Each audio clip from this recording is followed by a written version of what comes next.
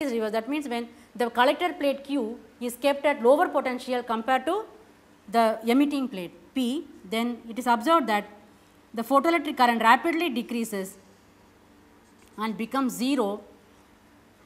Current becomes 0 here at a particular potential called stopping potential.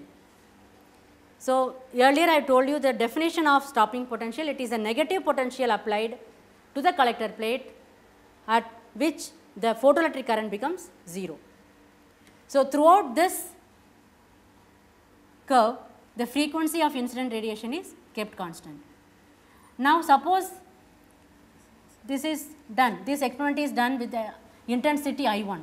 Suppose you repeat the same experiment with another intensity, say I2, with I2 greater than I1, then similar type of graph is observed, but we see here that saturation current will be higher, because we know that photoelectric current is more when intensity is increased. So, this intensity when it is increased, the saturation current will be more, and the shape of the graph will be somewhat like this, and we observe that the stopping potential will remain the same. Here frequency is kept constant, frequency we are not changing at all. So, as long as frequency is kept constant, the stopping potential remains the same. That means stopping potential depends only on the frequency, not on the intensity. So, the intensity, even if you changing, stopping potential is coming same. So, these two are independent of each other, that is intensity of radiation is not going to affect the stopping potential. So, this is the effect of potential on photoelectric current. So, next we have to study the third factor, that is frequency.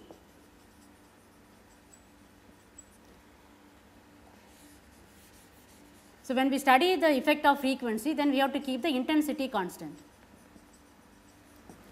So, when you keep the intensity constant,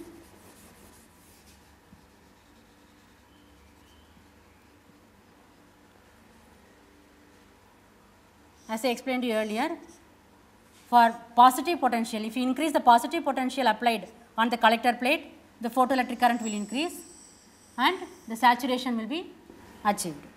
So, if this graph is for the same intensity I. So, now if you give the negative potential, we know that the current will become 0 at a particular negative potential, which is called stopping potential.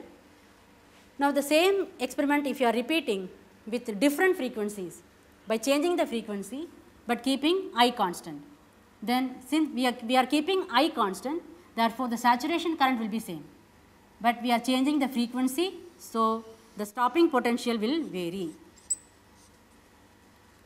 Again, if I am repeating the experiment with the third frequency, I will be getting another stopping potential, say V03. So, this is for 3, 2 and 1. So, nu 3 greater than nu 2 greater than nu 1. So, this shows that as you increase the frequency of incident radiation, the stopping potential is also increasing. So, negative value of stopping potential is getting increased. So, this clearly shows that the stopping potential depends only on the frequency, but not on the intensity. And in this graph, since we keep intensity constant, the saturation current will remain the same. So, these three graphs are very important from exam point of view. We have to be very careful in reading. So, this graph will be given to you and they may ask you which factor is kept constant. So, without any confusion, we should be in a position to recollect. So, for this we can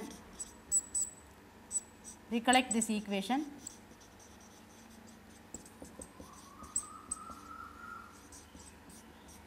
So, if you remember this equation, from here we can clearly understand that kinetic energy, which is the measure of stopping potential, depends only on the frequency, but not on the intensity. So, since in this case we are changing the frequency, stopping potential is also changing. So, these are related.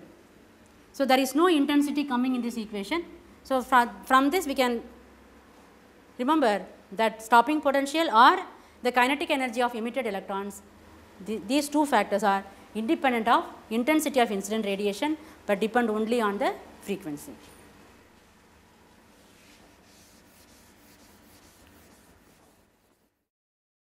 So, we have studied up to experimental study of photoelectric effect today.